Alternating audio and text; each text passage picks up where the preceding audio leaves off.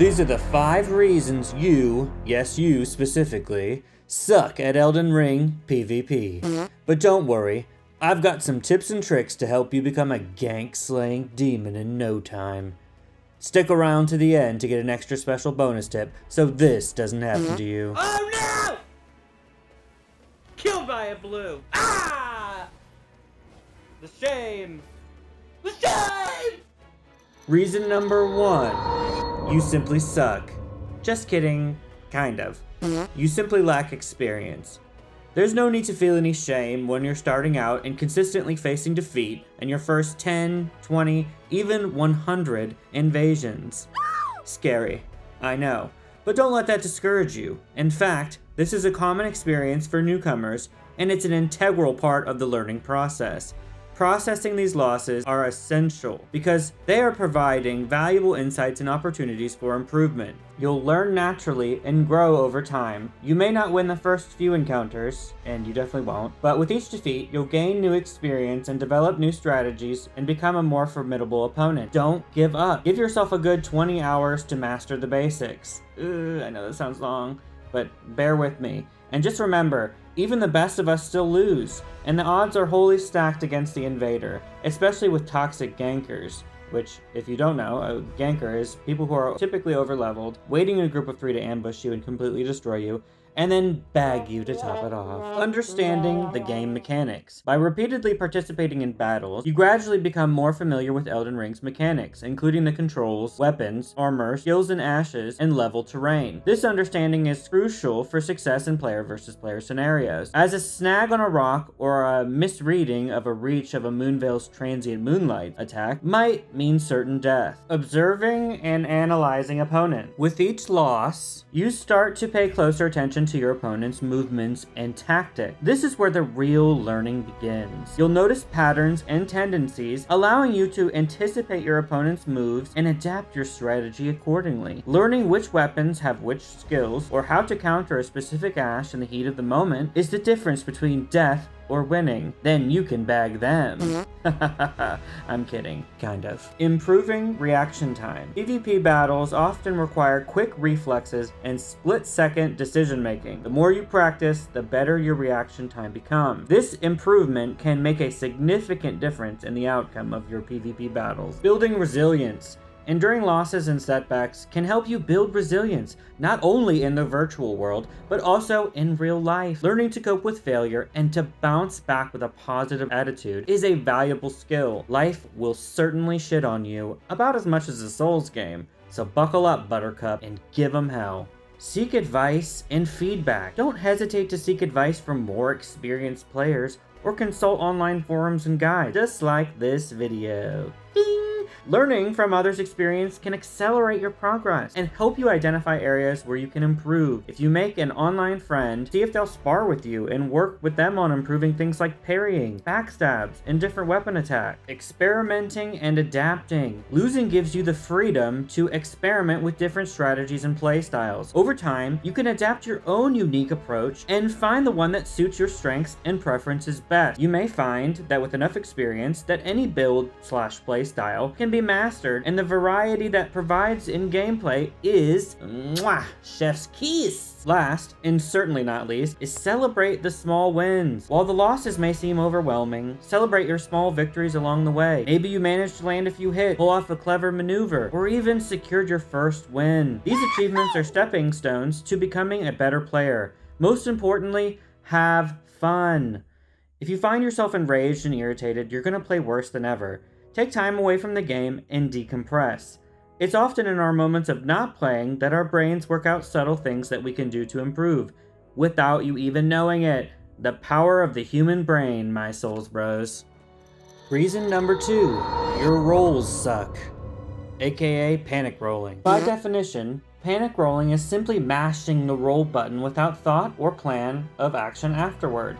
In PvP, you will get hit close to death in most of your encounters, so learning to keep cool in situations where you might begin to panic can be a major decision that makes or breaks your battles. Remember to breathe and focus on your opponent's moves so that you can react to what's coming next and not just react to what's happening in the moment. I'm not saying never roll. Just be mindful of which direction you roll in, and ultimately, when you hit the button, to ensure you aren't getting roll caught, which is a personal favorite tactic I use against my foes, because panic rolling is oftentimes super predictable. Most of the time, it benefits you to roll inward toward your opponent so that you can turn this defensive maneuver into an opportunity to gain advantage. If rolling toward them isn't working, try rolling to the left or to the right side of your opponent, doing your best to avoid getting backhanded by an R1 spam. Sometimes, having low health can be an advantage, as the host will most likely charge forward, giving you the opportunity to slice right through the host's paper-thin skin and secure the victory. Reason number 3, your build sucks. Oh, and speaking of builds, you should subscribe to this channel for fun and exciting builds. Now this one I'm a little hesitant on, because a great player can make almost anything work for them. Just look at Chase the Bro. Dude could wreck you with salad fingers. But for most newbies, your suboptimal build could be the reason why you're rage quitting and never returning to Elden Ring PvP. No matter your level, there are tons of PvP build videos on YouTube, and tons of channels, like ours, that can give you inspiration to make your own. Without knowing what playstyle suits you, in particular, there are a few best practices to follow when creating your own build. First off, level your fucking vigor. Jesus. I know, but trust me on this one, and aim for a high level vigor as you can, with soft caps at 40, 60, and a hard cap at 80. In low levels, give yourself enough stats to wield your build armaments, and pump the rest into vigor, my dudes. Oh my god! Learn and understand invasion levels. Your level 700 character with plus 25 weapons are only going to give you one type of experience, so play around with a new character, or multiple characters, paying close attention to rune levels and weapon levels.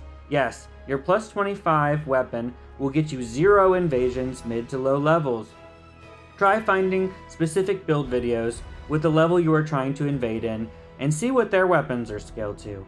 I know it's overwhelming at first, but I promise once you get it, it's easy.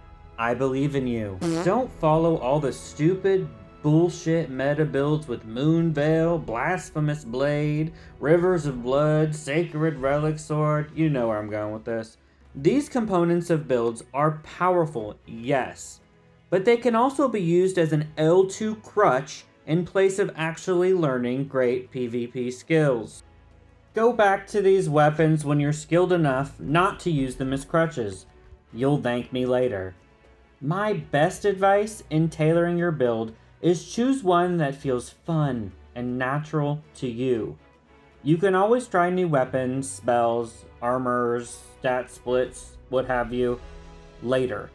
For me, faith-based characters are my least favorite, but Eric loves them, and he and I both love pure strength builds. So again, pick one that feels natural to your existing playstyle and run with it. Reason number 4, your loadout sucks. AKA, you aren't using all the colors in the crayon box.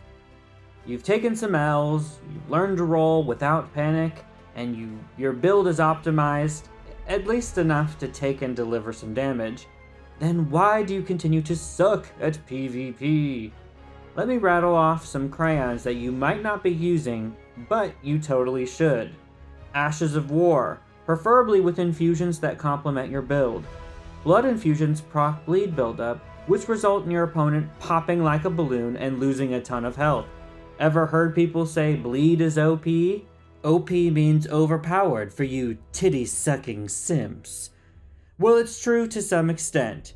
Frost is also super viable, which works similar to bleed, but leaves a status effect that weakens them to physical attacks for a specific amount of time. Truly OP indeed. So many amazing ashes to play with, so don't neglect them. I try to switch up my ashes and skills along with my weapons and armor quite often, and I have an absolute blast. get into consumables, bro. Not including HP and FP regen flasks. So what am I talking about? I'm talking about greases, which only work on standard, quality, keen, or heavy affinity weapons. And then you can use all these wonderful greases in the game to coat your armament in blood, rot, frost, poison, fire, magic, etc. Some spells even work like greases to coat weapon buffs, such as blood flame, electricity, and holy damage buffs. Oh my, pots, both ritual and crack pots. Pots aren't the easiest things to land in PvP, and an experienced foe will almost always dodge and punish such attempts. But that shouldn't deter you from chucking a lightning, fire, rot, or poison pot at the right opportune moment. While some may view pots as an affront to the Elden Ring PvP gaming etiquette, they are, nonetheless, a feature of the game and should be used in your tool belt if you are serious about making waves in PvP. Wondrous Physic. You are allowed to add 2 tiers into your physic, so choosing the best one is really about your playstyle. I prefer the 3-minute second chance and light roll, the Crimson Bubble tier and Winged Crystal tier respectively, but there are other great options depending on your playstyle, such as health regen over time, increased stats for a short period of time, and even 2 tiers that make you go mega boom, which is fun and hilarious. Throwing items, fan daggers, kukri, gravity stone fans. Throwing items can strip your foe of the last sliver of health or stun lock them for your follow-up finisher. Either way, these items are the cherry on top of any build. Reason number 5, your internet sucks. Or you have McDonald's Wi-Fi. Shout out to Drunk Souls. Hey girl, hey. Latency in Elden Ring PvP is something of a shifty little devil and can change depending on your internet connection and, rather unfairly, your opponent's connection. Especially when the host and their cooperator have butthole internet. But let's not despair. If you can get a sense of the latency, you can use it to your advantage. Or at least make sure you don't get bagged by a Moonveil wielding noob. Most of the time, with really bad latency and lag, there's really nothing you can do. So if you're sure the issue isn't your connection, feel free to sever and look for better quality invasions. There are plenty to be had, especially with the DLC on the horizon. And your bonus reason, your spacing sucks. And I saved the best for last because it's perhaps one of the most critical components of PvP. So in PvP combat, spacing typically refers to the management of the distance between you and your opponent during the duration of the fight. It includes positioning yourself in a way that allows you to control the engagement, take advantage of your character's strengths, and exploit your opponent's weaknesses. Proper spacing can be crucial for dodging attacks, landing hits, and overall improving your chances of success in the fight. Good spacing will either bait your opponent into attacking so that you can punish them, or allow you time to read their movements to pry out an opening in which to attack. With good spacing, you'll be able to attack and or trade while gaining the upper hand, because if you do it right, your hit will hit first, and if you've optimized your build in any way, you'll make them panic roll, which you can punish with a roll catch. But roll catching is a topic for another video. Well, that's all we got for you today, so hit that like button if you enjoyed this video, and I hope this helps you slay your invasions and have just a great fucking time doing it.